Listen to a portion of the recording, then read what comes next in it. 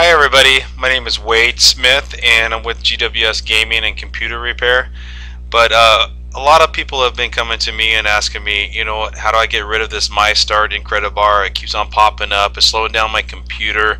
And well, it's very simple and easy, and I'm going to show you guys how step by step. So a lot of people who may be novices to computers, this is basically for you. If you're an expert, then you probably already know all these steps, but what we're going to do is just dive right into it. And so what we're going to do is basically you're going to go to your uninstall, which you're going to click on here, and you can do two ways. You can type in uninstall right here, or you can go, and there's the Mystart Incredibar slowing down the computer. I actually removed it and then reinstalled it on here, so so you can see how well it just slows everything down. And so you can go to the uninstall right there, or you can go to it at the control panel. And then if you go into the control panel, you want to click on programs and features right there. And since I've already uninstalled this once, it didn't install it again because I have I'll show you later on. But what you want to do is you want to scroll down here. It's going to be right after the H and the J, in between the J, Incredibar. You click on that, and again, all these steps are in the YouTube video, so in case if you don't have time to watch the whole video, you can do it step by step. And then you just click on it, and then you click on this uninstall right here, and it'll pop up for you to uninstall it. And then you just scroll down, and now this is where a lot of people kind of get a little confused and wonder why the Mystart and Incredibar are still popping up.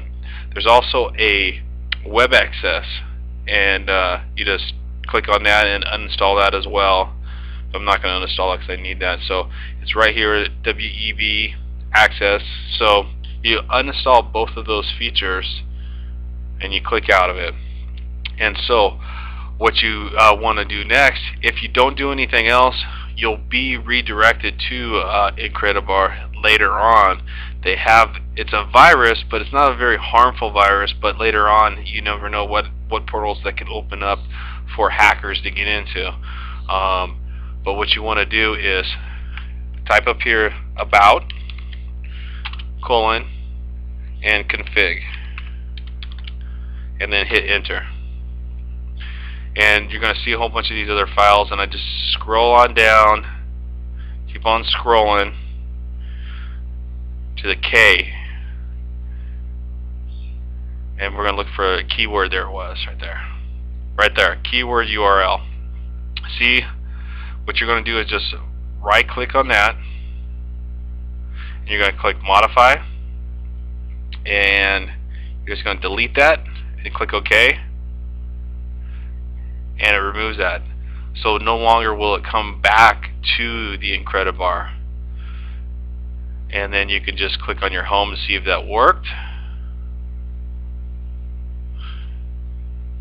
And the reason why it did not work and it went straight back to Incredibar was because we need to also go in here to your tools and click on options. I click on, type in anything that you want as your home page. Make it simple. I'm going to just put in there Google. Whoops, misspelled that there. Click on it. Push OK. And then I'm going to go back into about, config. Hit enter again. Go back down, and you can see how tedious that this little virus is. What it is basically is to hack into Google's search engine and use basically their own search engine, as well as you can see the keyword did not get described in there, so you click on home. They use their search engine and their ads, and so we were almost complete, just because viruses can be so devastating and no matter how small or big to your computer, by slowing them down, using up memories, hacking into your back end, especially into the Windows system, which can be very vulnerable, especially if you don't have a very good virus protection. But as viruses come out, more hackers come in. So what we're going to do is we're actually going to run a Malwarebytes, and I like this. You can just scroll down and do the free download. It's a free trial. It doesn't cost you anything. I'm not a spokesman for it, but I love this thing. Once you download it, it will look like this, and all you have to do is click on the scan, perform the full scan, because you really want to get everything out of there, and just let it go. And just go have fun and do something that you like to do, because this is going to take at least an hour and a half, depending on how much stuff you have on your computer. Just let it scan completely.